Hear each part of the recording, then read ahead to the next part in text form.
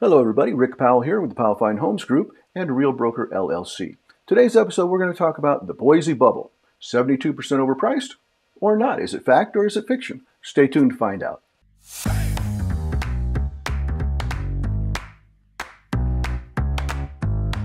Okay, everybody saw the news articles and the TV shows talking about Boise was the bubbliest, most overpriced market in the country. This is last year, 2022. And today we want to dive into the fact or fiction in that. Now, a little background on me if you don't know me personally. I've been a real estate broker, made my entire income from real estate for almost 20 years now. I'm a third generation broker. My mother was a broker and both her parents were brokers as well. So between working in the business full time, being a real estate investor for over 30 years, and then also growing up in the business, I have 40 years plus experience looking at the market, paying attention to what's going on, what drives it, what doesn't drive it. So when I saw the 72% overpriced number, really made me stop and think.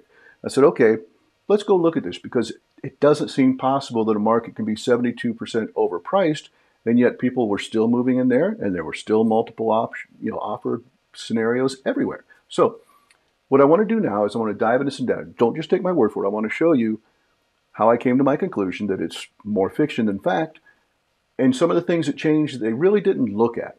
So let's start off. I'm going to jump over here and share my screen now. This is the Daily Mail. Now, the Daily Mail is certainly not the best financial source I would ever use, but it's representative of all the articles I saw. How about that? And more importantly, it cites the study that I want to dive into. And then we'll talk about how accurate it was and whether or not they were actually looking at all the metrics they should have to make a decision or a call like it was 72% overpriced. So let's jump in here real quick. So is America on the verge of a house price collapse? Prices could crash up to 20%. My goodness. And, homes are overvalued by as much as 72%. Who knew? So let's dive into it. Who are they talking about? There it is right there. Boise at 72%. So if we're going to talk about that, let's jump into what was their data about. So here is the actual Florida Atlantic University study that was released. This is what everything was based on, who's overvalued and all that stuff. And right now, it's set up for today, which shows that we are only 50% overpriced. No problem. So let's dive into this. So they started out, and January of 96 is when this, or February, end of February 96, the expected price. And also one other thing you got to look at, the light blue line, which is the one that is dictating whether we're 72% or 50% or whatever the number may be, that's the ZHVI price, which is the Zillow Home Value Index. That's the same Zillow that lost almost $1 billion buying houses, overpaying for them, and proving that their models aren't actually all that accurate. So take that with a 5-pound bag of salt because that's what's driving the data. But let's go back and look. So here, the models actually worked from 97, March of 97. You go all the way up to the end of February of 2005. Then it started breaking because we got into the bubble before the recession, the Great Recession, if you will. So, okay, they weren't working anymore. It broke in 2005. The next time it was accurate was the end of 2008, when everything came apart. As it dove through the model line, it was accurate for just a couple days. And then it wasn't accurate again until the end of September 2018, and then it wasn't accurate again to that. So going back 17 years, they were accurate 3 times. 3 times. Now, if your doctor was only accurate 3 times in the last 17 years, would you keep going back? Or your dentist, would you go back to him? Or your CPA, God forbid, or your boss, or whoever you think about it. If over a period of 17 years, it's accurate only 3 times to be dead on accurate, how much weight should you put in it, all right? Because part of what they're talking about is what Zillow expects. Part of what their modeling was that, the median income in Boise is only so much. So based on the median income and what we think prices should be and what prices are actually turning out to be, it's 72% overpriced. So let's dive into that a little bit, because one of the things that I'm looking at is being here on the ground, the people who are coming in, quite a few of the people, especially 2021 and 22, were not making the same money as the median Boise income. They were making far more. So if we dive into that, I'm going to jump back into the screen again. So we're looking at how it's still overpriced. And the next tab I want to take you to is from United Van Lines, and they do a mover survey every year. They go ahead and of all the people that moved, they say, hey, where did you go? Why did you go? Well, they know where they went because they took care of them, but why did you move there? What's your income? What's your age? Now, certainly not 100% of the people who they moved answered everything, so it probably trends a little bit to the older demographic. However, it's the best data that I can find in real time. We're in between census years right now, so it really isn't giving us any data that we can pull from there. So let's look at this. So I'm going to look at the year of let's go actually jump to 2021. So we're going to select Idaho for 2021. So why did people come here? All right. 29% came for retirement, 5.7% for health, 34% moved for family, 27.8% for lifestyle, only 17% actually moved for a job here. And I'm assuming that that's a geographic job where you're actually showing up at bricks and mortar to be there, and then 12.6% came for the cost. You look at the age ranges, and 67% are 55 and older. And then here's the most important part that I look at, and it's income, because quite honestly, income dictates what you can buy, how much house you can buy. So median income in Boise for 2019 was around $60,000. In 2020, it was $63,000, $64,000.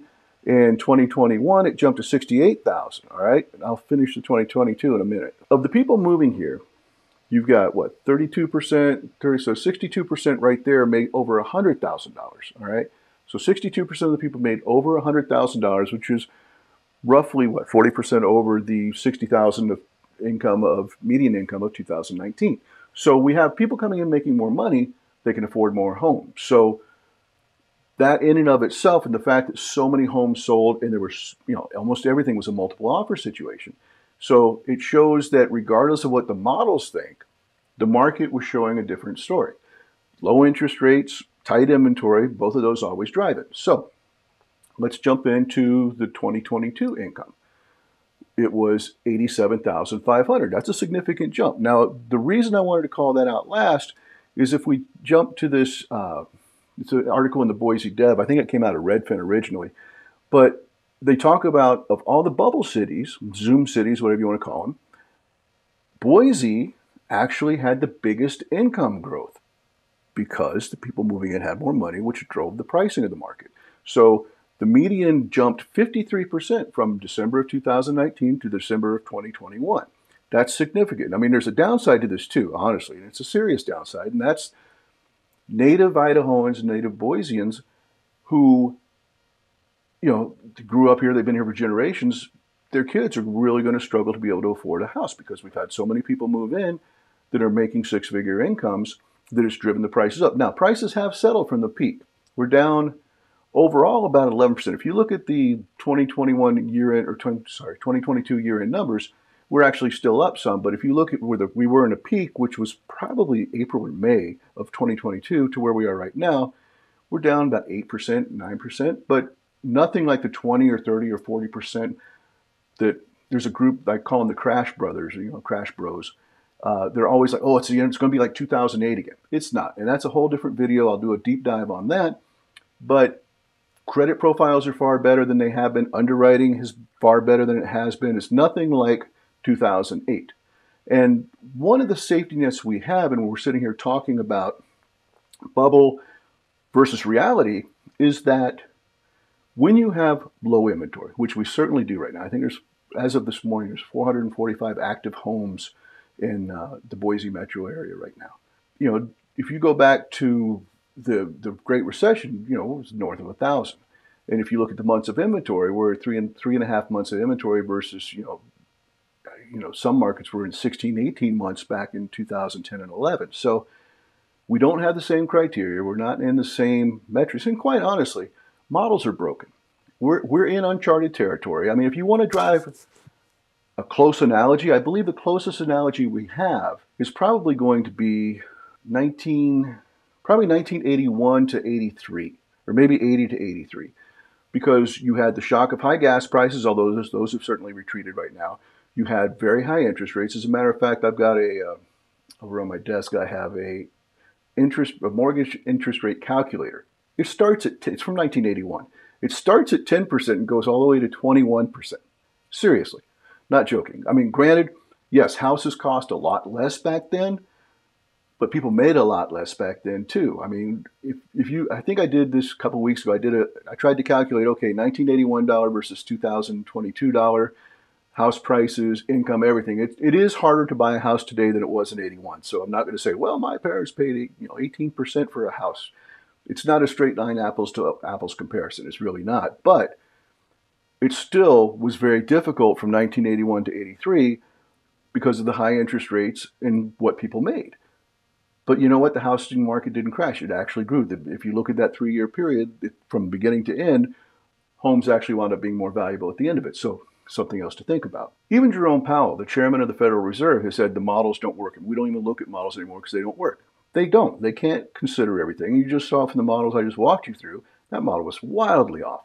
And while we're in uncharted territory, at the same time, there are some pages we can take from the past to look at.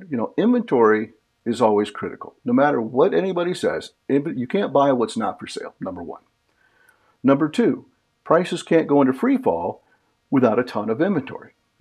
Again, supply and demand, it's no different in real estate than it is in anything else. If there's too much of a product on the market, prices come down considerably, and then, you see the crash. We don't have that right now. You think about all the people that we have in homes right now, all the demand that got pulled forward. When I say that, speaking as a real estate professional now, there were plenty of people we put into houses over the last 2.5 years, 3 years, that hadn't originally planned to buy. But when they looked at how low interest rates were, how much they could buy for their dollar, they jumped in and they got great houses. Was it difficult? Yeah. Was it heartbreaking in some cases when they didn't get the house because they didn't have all cash or half cash or whatever? Yeah, it was certainly. There's a lot of sob stories out there too that are truly heartbreaking. I don't mean sob stories in a flippant way. It's truly sad. However, we probably pulled between 5 and 8 years worth of future demand forward between 2021 and 22. So those buyers are done. They're in houses. They have interest rates that are below 4%, many of them below 3%. And if you look at overall sales in general, buyers coming into market in real estate, roughly 60 to 65% of the buyers are move-up buyers, meaning they sold their house, they're buying a new house. If you're in a 3%, or say, let's just sit for round number, sub 4% mortgage, you're going to have to sell your house and you're going to wind up between 6.3, 6.8, somewhere in there. Are you going to do it? Probably not. Most of the ones we talk to are not. So those people are sitting on the sidelines. That inventory is not coming in, so you don't have the competition of listings dropping their price left and right in order to get sold. So that's a safety net. I mean, quite honestly, I think all in all, we're 8% down right for the median price. I mean, the real numbers were probably down 11%, but on the actual median sales price, we peaked. Let me see. I wrote it down here. We peaked in May 602,250 was the median sales price. That was as high as it got. And right now for December, it was at 566. Roughly 8% that we're down when everybody said we would be down 20, 30, 40% by this time. And we're not. And there's no free fall. And quite honestly, if you look at the amount of new listings coming on the market, they've been dropping every month for the last few months. And without new listings coming on, the only reason inventory is growing is it's a function of days on market. Houses are staying on the market longer. So again, that's a whole different conversation. I'm not going to get into that this time. So, to wrap this up, Boise was not 72% overpriced. It was according to the model, but the model had so many flaws in it that it should never have been held up as holy writ, or however you want to hold something forward as the gold standard of what things should be judged against, because they just didn't consider too many things. It drove the median income up. It drove the median price up. And if it was a true bubble, quote unquote, I hate when I do that, we would have crashed already. We would be down 20, 30% already. We're not. We're down, high single digits at this point, maybe low double digits, but that's about it. Will it go down some more? Probably. Don't know. Some of the commodities are coming up. Some are coming down. Rents are certainly coming down. Home sales prices are coming down. But the Fed looks at lagging indicators. I mean, that's part of the problem we have. They don't work in real time. Like when you and I look at data, whether it's CPI or something like that, we try to drill down and say, okay, what's going on today? What's actually happening in real time? Like when I run my businesses, we have to work in a real-time scenario because that's all that matters. I can't really depend on 12 months ago or 8 months ago or anything like that, because especially in a changing market like we're in right now. That's ancient history. It might as well be on a VHS tape somewhere for all the good it would do me right now. So they're looking at lagging data, so some of the decisions they have to make are not as real-time and accurate as I would like. Until we get below 5%, I don't know that it's going to be meaningful in the real estate market. People who can buy are going to buy. People who are on the sidelines sitting, of which there are a great many right now, are kind of waiting for that 5 to break below that 6%. I mean, if we get down to mid-5s or, God willing, below 5% again, we're off to the races and it's a whole different story. But for right now, Boise's, it's stabilized. There is erosion and price contraction, but it's at a stable rate, if that makes sense. We're not waking up every morning going, oh my God, we lost another 5%, another 10%. Nothing like that's going on. It's very stable right now. So Boise wasn't overpriced. I mean, was it overpriced? Yes, it was overpriced some. Was it 72% overpriced? No, the model was flawed. So when you go and you read the real estate headlines, don't just read the whole story. If they show the survey, if they say, okay, here's the study that's dictating this, go click on the study, go look at the data. I will do that as much as often, especially in the Boise market as we have more things coming out, just to see what their methodology is. How are they getting to that conclusion? Because I didn't see it then, I don't see it now. But fear sells, so everybody's going through the clickbait. There you have it. If you have questions on this, or if there are other topics you want to see me dive into, send me an email at sold@powellfinehomesgroup.com or leave a comment down below. Please make sure you like the video and subscribe to our YouTube channel so you can see everything we put out and get notified every time a new video goes up. Thank you for watching. We'll be talking soon.